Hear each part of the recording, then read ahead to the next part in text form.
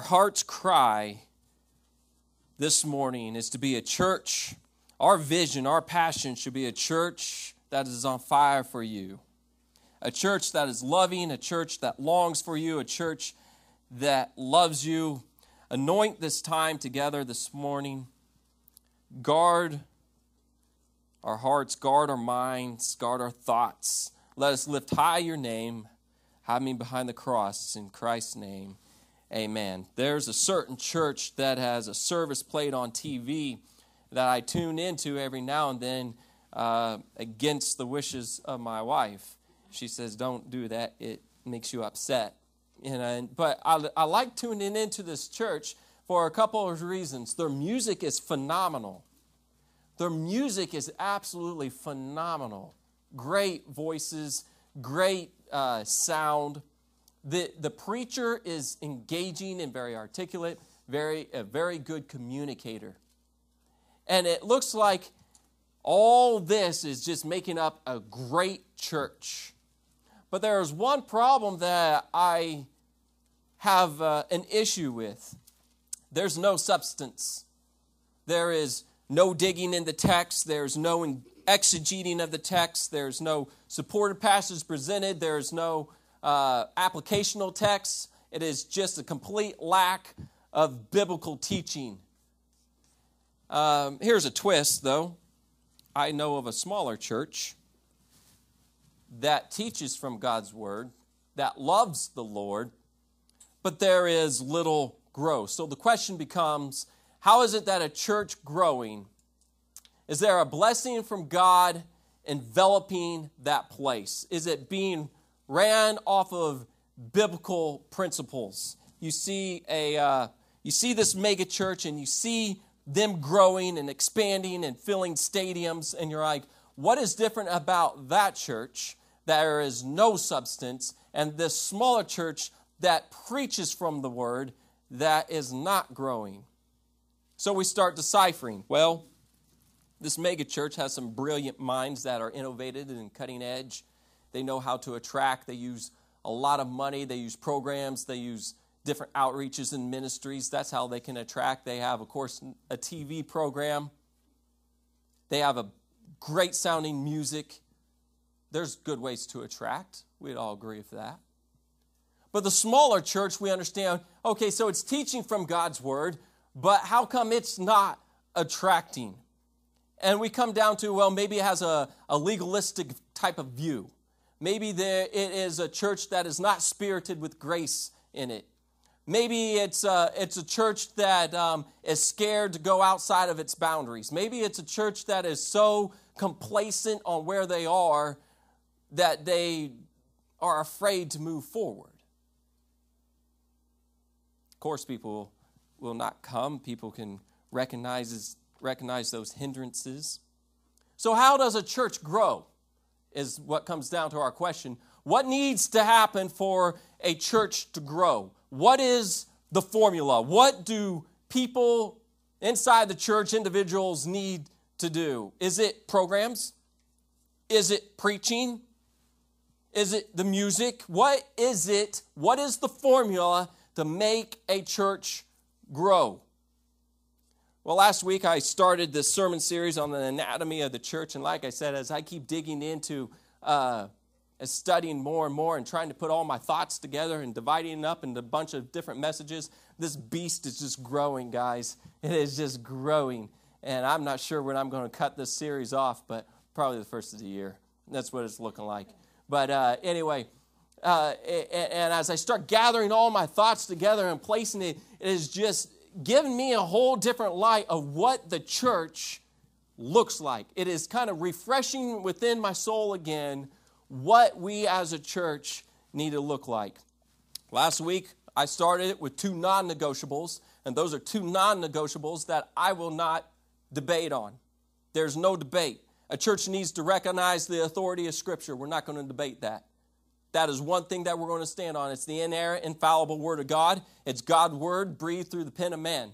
And that is what we're going to stand on as a church. It's non-negotiable, not up for debate. Secondly, it's non-negotiable to not obey the ordinances of the church. Christ commanded to go and to baptize. It was a command. is an emphatic command. You go and do this. There's no option. And then he also commanded to observe the Lord's Supper. He's saying to remember me for what I have done for you in remembrance of me. So those are two non-negotiables, the authority of Scripture and the ordinances that we practice here in the church. That is what we're going to stand on.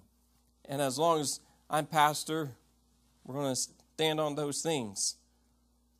This morning we're going to, excuse me, bless me.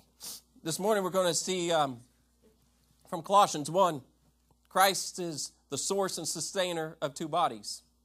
We're kind of switching directions. There's our two non-negotiables that as a church we're standing on. But now we got to understand really who is at the top. Where does it all begin? Where does it all originate? And so from Colossians chapter 1, we're going to see Christ as the source and sustainer of two bodies. And I believe this is essential in understanding the anatomy of the church, the structure of how we as body of believers function or need to function. Here's my purpose. And my purpose and timeless truth, those are the same thing. Purpose and timeless truth are the same thing. So you might see them differently up here. But here's my purpose. My purpose is this. Since you're way ahead of me, bro. My purpose is this. Since Christ is the head, the source and sustainer, we need to submit to his headship and let him control all that we do. Since Christ is the head, the source and sustainer, we need to submit to his headship and let him control all that we do. Now, to set this text up, we need to understand that the passage we are dealing with is the very foundation of our faith. It is the heartbeat of Christianity. This is the battleground in which we fight cults. This is the battleground in which we fight religions and everything else that wants to take Christianity out. This is what makes the Bible the Bible. I've often heard that the Bible is called the Jesus book. And you can start in the Old Testament and see the preparations of Christ coming. You can look into the Gospels and you can see the presentation of Christ all the way throughout, his miracles, his life, his journey. You can see the proclamation of his message of salvation as you continue going on through the epistles, and you can see his personification and his predomination when he reigns on the throne in Revelation. So you can see Christ's huge story all the way through the whole Bible. In fact, in Acts 8:35, Philip was talking to the Ethiopian eunuch. Do you remember? And when Philip jumped up into the carriage to start explaining to the Ethiopian eunuch the scriptures that he was reading, remember where he is at? He was in Isaiah, and this was Philip. He opened his mouth and began from the scripture, and he preached what? The verse says he preached Jesus to him. So he preached Jesus from Isaiah. He preached Jesus from the Old Testament. So basically saying this, we can look all the way from Old Testament to New Testament and see this whole love story of Jesus and what he has done for us. So what am I getting at? The Bible is a Jesus book. It points, shows, and demonstrates Jesus all the way throughout it. But no book gives us a better understanding of Jesus and who he is than right here in the book of Colossians. And this is what we're talking about here in the book of Colossians to kind of set this whole monstrous of a passage up. It's talking about the deity of Christ. Basically, Christ being God. And this is the starting point. This is the heartbeat of the Christian faith. This is what religions fight and differ over. The deity of Christ is the heartbeat of Christianity. If Christ is not God, there's no Christianity. So it's at the very essence of who we are. Christ has to be God in order for Christianity to work. And this is what Paul was actually coming to when he was writing to the book of Colossae. He's saying, he basically heard through Epaphras, his buddy, his friend who went down there to start the church. He heard through Epaphras about all these heresies that were starting to infiltrate the church there in Colossae. And Paul wants to write directly and forcefully about those heresies, that the false religion. And we know that today as Gnosticism.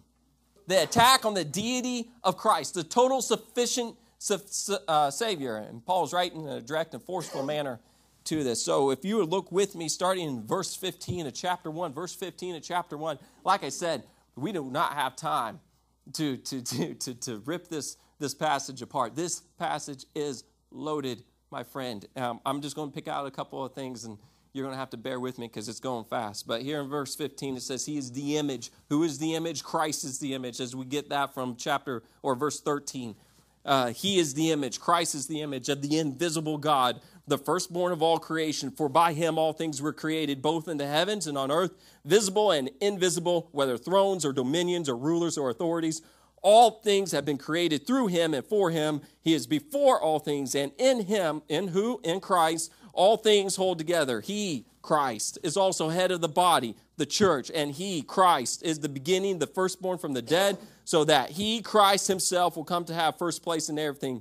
For it is the Father's good pleasure for all the fullness to dwell in him, and through him to reconcile all things to himself, having been made peace through the blood of the cross through him. Father God, I pray blessing upon the scripture this morning, that you will deal, that you will change, convict, and draw near to you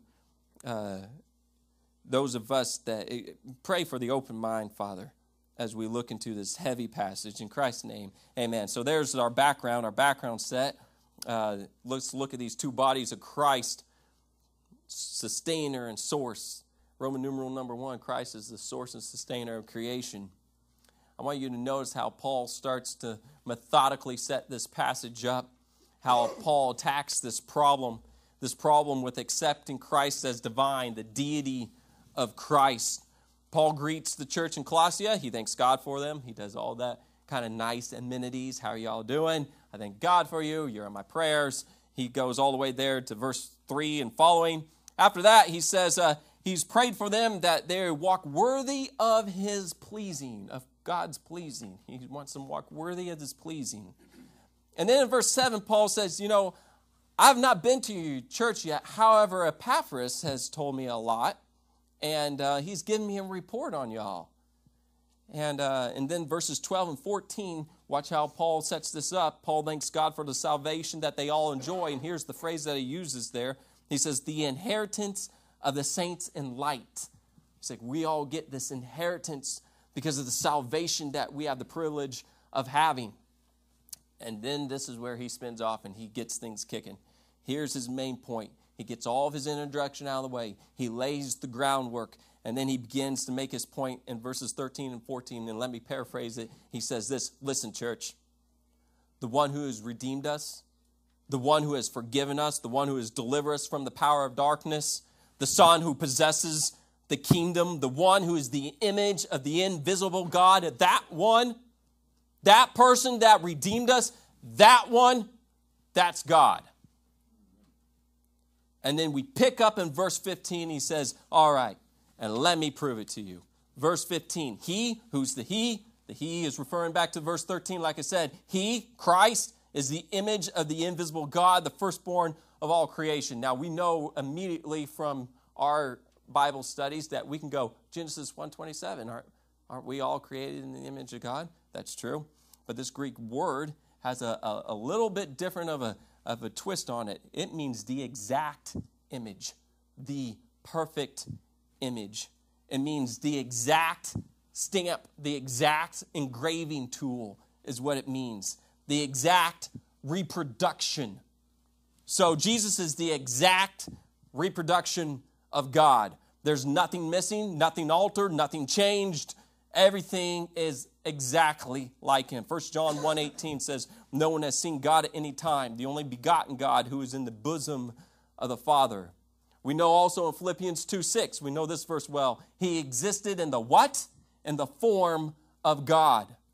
And then again in Hebrews 1:3, and y'all can just write this verse down, Hebrews 1:3, because I'm going to come back to it several more times. Hebrews 1:3, and he is the radiance, Christ is the radiance of his glory and the exact representation of his nature, and upholds all things by the word of his power. So he's the exact replica of God. All this meaning, the word for the image, back in Colossians 1, he is the precise copy. Christ is the perfect, unblemished replica of God. He's not a mere sketch. He's not a close enough. He's all filled in. And later on in Colossians, if you look there in verse 9 of chapter 2, I believe, for in him, in Christ, all the fullness of deity dwells in bodily form. So Paul's making the point, Christ is God. Don't argue with me. He's the exact replica of God. And like I said, that is just a mere brief note on that. We could spend forever in those verses there, but I need to move forward. All this meaning, or with that, that's the deity of Christ. Here in verse 17, I want to go to why he's arguing. He's placing Christ as supreme, why he's arguing that, why he sets all that up. And he starts in verse 17. He says this, there's that emphatic personal pronoun, meaning he himself, he, no one other, he is before. Now, the preposition there, before, why would the Holy Spirit throw it in? Well, it's in retrospect of priority. It is the priority of eternity. Remember, verses are leaving me. John 1:1. John 1:1, in the beginning was the Word, and the Word was with God, and the Word was God. He was in the beginning with God. All things came into being through him, and apart from him, nothing came into being. We know that. Paul points out the same thing. He's like, Christ, he is before, in retrospect, in priority.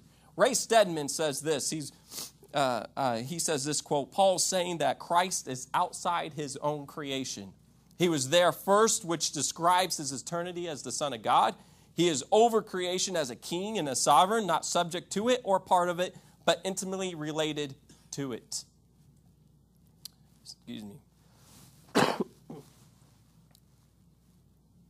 But not only is Christ before all creation and is outside of creation himself, but look at verse 17. And now Paul starts putting the punches in on him. He says, in him and in him all things hold together. Notice again the repetition of that phrase, all things. It is emphasizing the totality sovereignty, his total control, his complete source and sustainment over all creation. Jesus created it, and now he sustains it.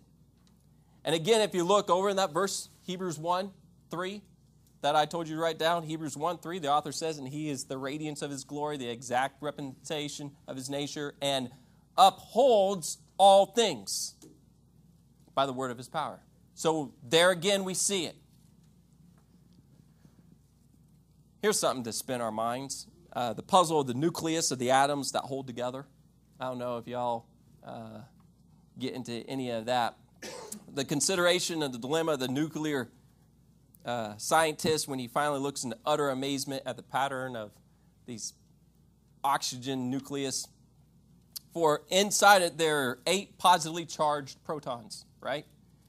And associated together within that, there are 8 that are positively charged, and then there are 8 that are neutral, right? And earlier, physicists had discovered that like charges of electricity and like magnet charges, they repel each other, correct? And it has to take unlike charges to attract. And in the entire history of electrical phenomenon and electrical equipment, they come up with those principles, and we know this because we're good scientists. Columbus laws of electrostatic force. We know that. It comes easy to ourselves. The law of So the question comes, who holds this nucleus together? Why doesn't it fly apart? And therefore, why do not all the atoms fly apart? Well, in 1920 and 1930s, they tried to come up. They came up with this law, and they tried to apply it to the atomic nuclei. And what they did was they used powerful atom smashers, and that were used to fire protons into the nuclei of the atoms. And these experiments gave scientists an understanding of the incredible, powerful force that these protons hold together within that nucleus. And they dubbed this force known as this, and I quote, strong nuclear force. And they have no explanation why it exists. George Gamow, he's the founder of one of the Big Bang theories. He says this, and I quote, the fact that we live in a world in which practically every object is a potential nuclear explosive without being blown to bits is due to the extreme difficulties that attend the starting of a nuclear reaction. Excuse me. I'm wearing a different perfume and it's bothering me. That was a joke. Okay, you grasp what this implies, is what I'm getting at. It implies that all the massive nuclei have no right to be alive at all, is what it means. Indeed, they should have never been created, and if they had been created, it should instantly blow up. Yet here they all are, somehow holding together. It's such a secret. It's definitely a topic for another day, but as I got thinking about that and reading that article, we know that one day that supernatural hold upon those explosive nucleus will be released. In 2 Peter 3:10, actually it says, but the day of the Lord will come like a thief, in which the heavens will pass away with a roar, and the elements will be destroyed with intense heat, and the earth and its works will be all burned up. So we're walking around as little explosives everywhere. And people wonder where Christ is going to get that fire. Well, hold on. Excuse me. I'm sorry. So what does all this mean for us as a church? For us individually? What should be taken away from Christ sustaining and being the source of the body of creation? Here's what needs to be understood. How insignificantly small you are. We need to understand how insignificantly small we are. When we puff up with pride, when we fight to go our own way, when we push God aside and use our own agenda, this is what we have done. We have dethroned God. We told God to get off his throne, and we'll take his place for a little while, since he seems to be not doing as good a job as I can. So when we fight and we bicker and we puff and we push God aside, we dethrone the Almighty, the one who is holding everything together. In Acts 17:28, it says this, for in him we live and move and exist. So what do we need to do, church? We need to recognize who God is and who we are. That's the starting part. We need to recognize who he is and who we are. And we do that by daily, as I said, deny our selfish ambitions, putting God first. We do that by understanding that this world is too short to live in, and there are too many people dying and being eternally separated from this Creator forever. And instead of going our way and doing our own thing, what we need to do is we need to be going out and ministering to the hurting. We need to be reaching the lost. We need to be helping the wounded. We need to be loving the people as Christ commanded us to do. There's the start. I appreciate that so much. So much. I'm sorry, y'all. Let me pause for half a second. I'm going to point 2. So not only is it true that Christ is the source and sustainer of creation, but look at Roman numeral number 2. Christ is the source and sustainer of the church. Here's our answer to all of our questions, folks. Here's why we go to church. Here's why we spend money at the church. Here's why we do things in the church. Here's why we get together and sing and make praises as a church. Here's why we function with absolute excellence and we discipline ourselves for the service of godliness in the church. Look at verse 18. Here's our answer. He, there's our emphatic pronoun again, Christ. Again, him and no one else. He is also head of the body, the church. Not only is he creator, sustainer, source of the universe, not only does he hold all things together in creation, but he is also the head and holding everything together in his spiritual creation. He is the head. The word in the Greek is kephal, meaning source, origin, ruler. He is the originator. He is the start. Listen to me. Jesus is the source of and leader of his body, the church. He controls every part of his body, the church, because that's what the head does. The head controls the body. His inspiring, ruling, guiding, combining, sustaining power, the center of unity, Christ, controls the church. Paul reminds the saints in Ephesus, starting in Ephesians 1:22, he says, "And he, Christ, put all things in subjection under his feet and gave him as head over all things to the church, which is his body, the fullness of him who fills all in all." Verse 18 continues, "And he, Christ, is the beginning." Beginning in the Greek there is arche, meaning the initial starting point. He's the first, the chief, the foremost, the priority, the preeminent, the originator, the firstborn, the protokos. He is number one, is who he is.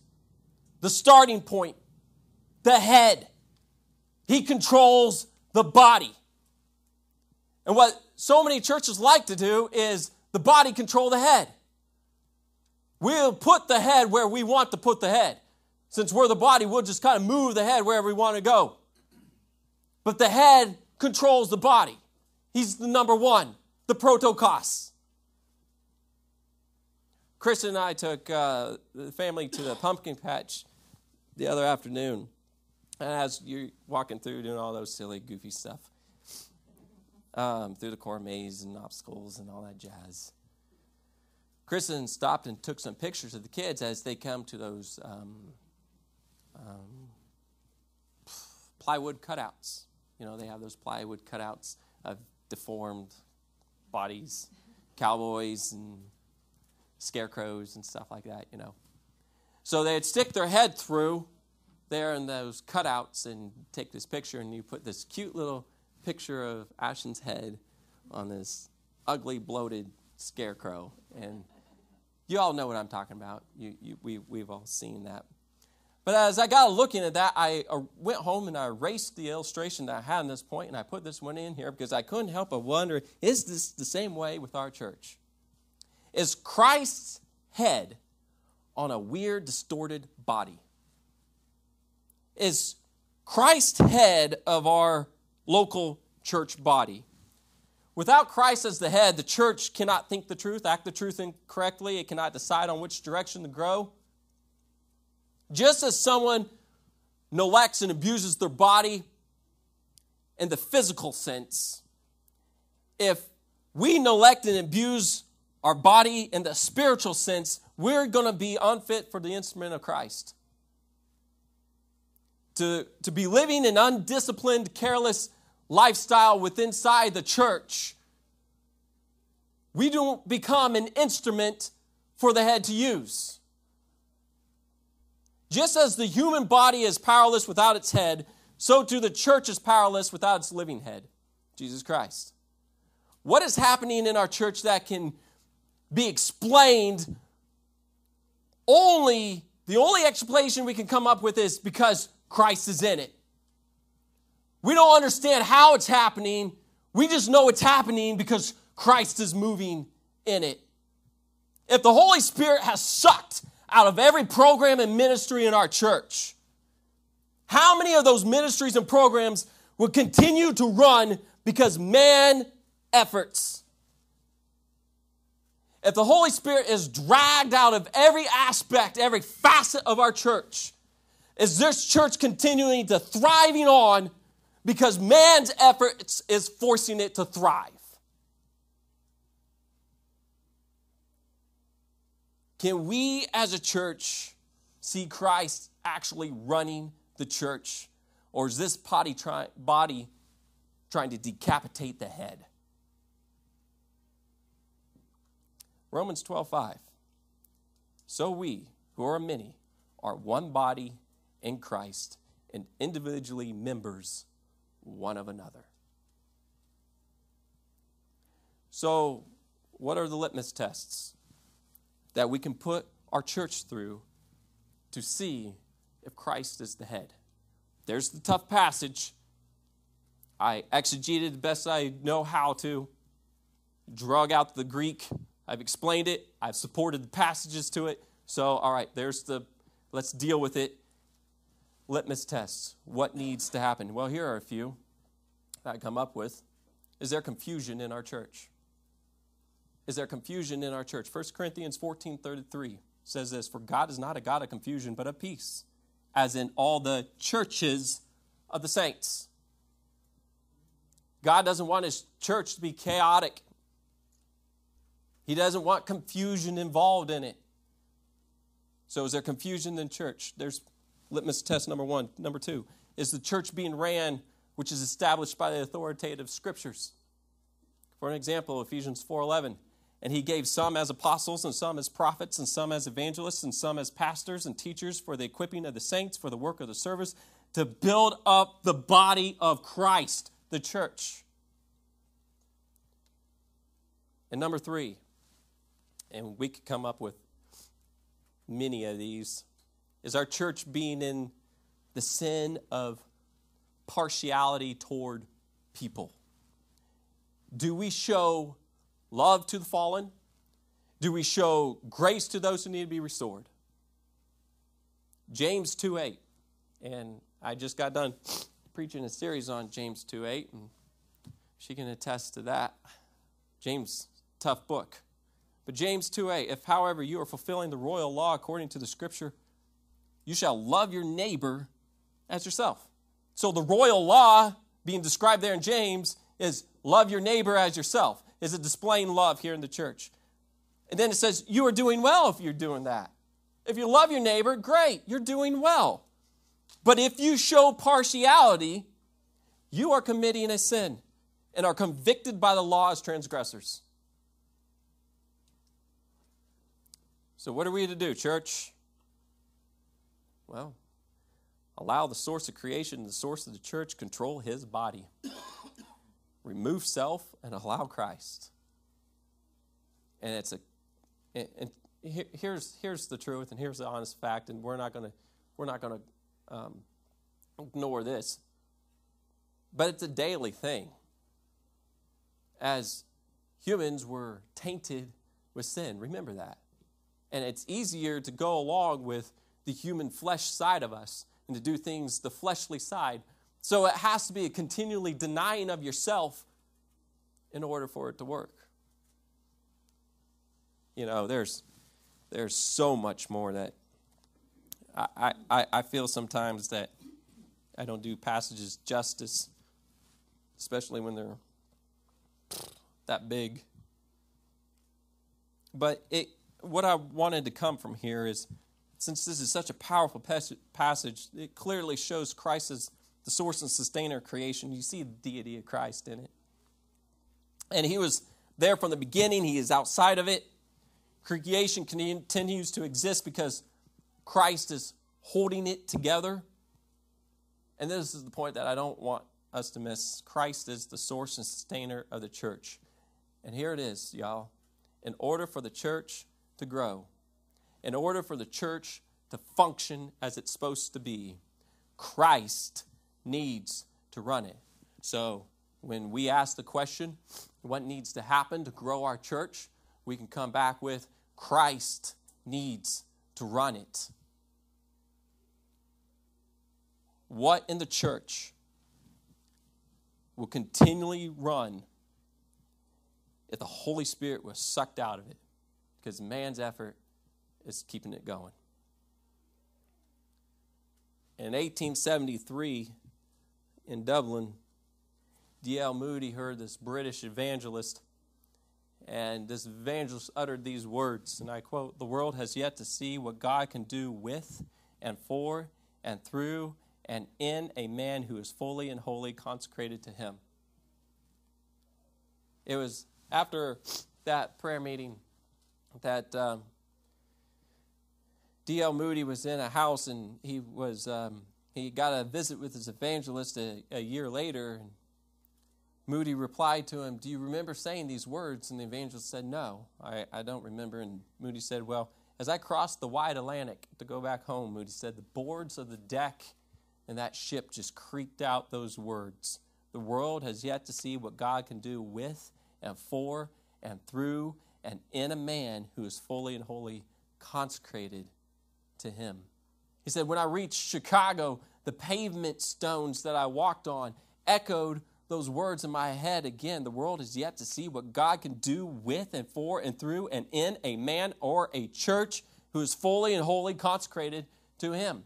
So you know what D.L. Moody did? He went home and stripped and canned half of his ministries and programs. He stripped it all down and says, "We're going to go with the basics," because they were clouding everything up. He said, "We're going to start concentrating on reaching out, evangelism, loving as a church to do." Jesus Christ is not valued at all until he is valued above all. Jesus Christ is not valued at all until he is valued above all. If a husband was 85% faithful to his wife, we're considering him to be unfaithful. If we are only 85% faithful to Christ, we are unfaithful.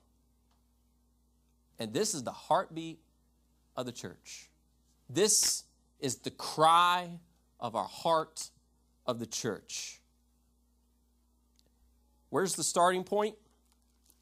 A.W. Tozer, he comes up with 3 good points, distinct marks.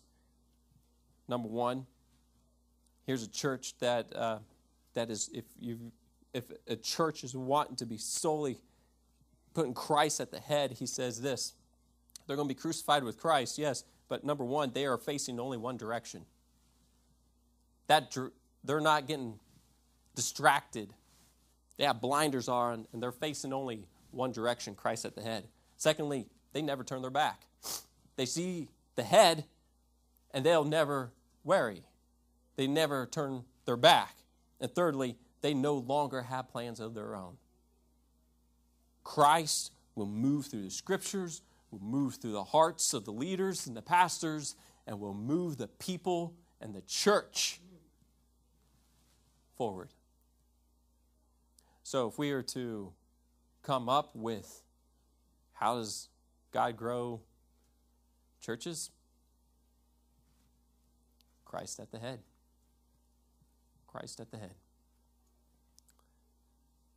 And here it is. It's probably one of those sermons that you don't like to preach, because that definitely doesn't attract. But what I have committed myself to do is to faithfully preach and exposit the Word. And I know that's what Christ commanded us to do, to be authoritative with the Scriptures. And that's what we're going to stand on.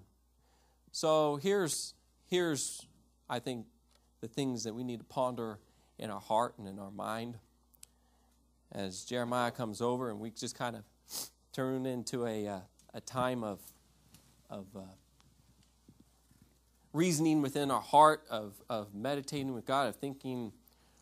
If everyone would just kind of close their eyes and bow their head for a minute to think that where in my life do I need to change? Just on an individual basis at the moment, where do I need to change? Am I fully dedicated, sold out, consecrated?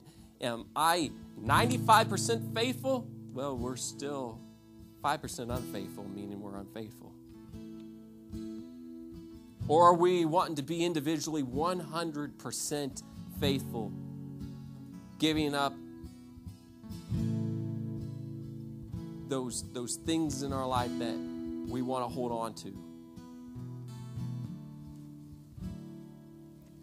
Then turn your mind to Clear Creek. What are we as a church wanting to do? Are we wanting to move forward? Are we wanting to see growth? Are we wanting to see Christ move in this church? Then if that's the case, then Scripture shows that we need to put him at the head. We need to put him at the head. We need to minister with grace. We need to minister with love. We need to minister to reach out as a body of Christ should do. Because that's what Christ would do. I always want to give that invitation if there's some reason you have never accepted Christ into your heart. Just understanding that Christ came as fully God, fully man, walked this earth perfectly, died on the cross on a place where he should not have been for your sins and mine, rose and defeated death, is now sitting right hand of the throne of God, sustaining, holding all things together. If you just accept him, if you believe that he did all that, and ask forgiveness for your sins, the Bible says you will be saved. Father God, I pray that this is now your invitation. I pray that individually that you'll change, you'll convict, that you'll draw near to you those who maybe have been wandering, maybe those who are wanting to grow stronger, those who are reaching out, looking for answers. I pray that you'll attract them. I pray as a church that we get into the mindset of what you have established, that this is what you gave your life up for. You gave your life up for the church. And it's nothing to neglect. We need to move forward with you as the head. And we pray that we give you the first and foremost spot. Starts with us, starts with the church. We ask this all in Jesus' name.